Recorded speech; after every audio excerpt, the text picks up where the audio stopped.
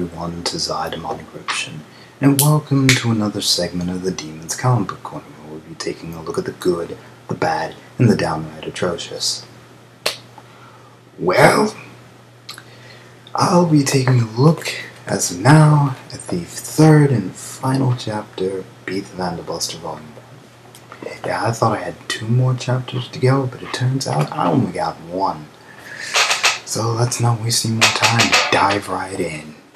So after Beet returns home with an exhausted Paula, he then learns why she wanted to become a buster, as well as the fact that there are mud lizards terrorizing his village. So he then volunteers to take 3 days and 3 nights to exterminate said mud lizards, which he manages to do so. How impressive it is that he managed to clear his entire village of mud lizards in 3 days and nights. But this is a battle shown in manga, so that's kinda to be expected. So after Beet gets his 3 years worth of commissions settled and unveils that he was bored of getting branded after level 10, he then leaves the village to encounter Mugen once again, and who has apparently used his own minions to reform his legs. So after Beet takes note that he's missing his arm, it's a trap. There, I said it. Happy?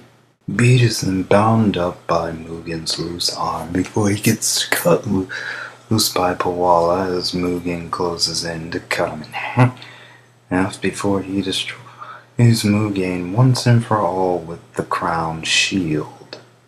Somehow. Oh really, it's not explained how the crown shield destroyed Mugen. Unless of course it has an energy field that repels anything that comes near it. Kinda like Orihime's shield, which would make sense actually. Moving on.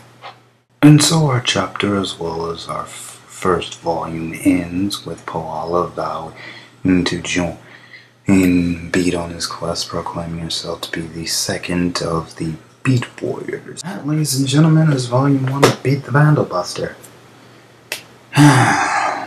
Again, overall summary, mileage may vary.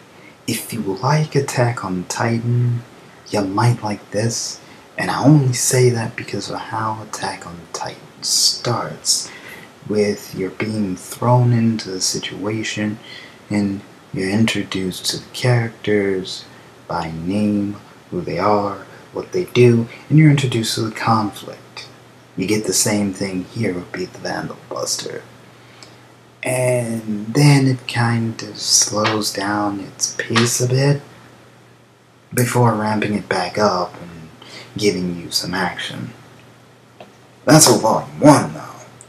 I'm not exactly sure about the others, which is why I may need to continue this series.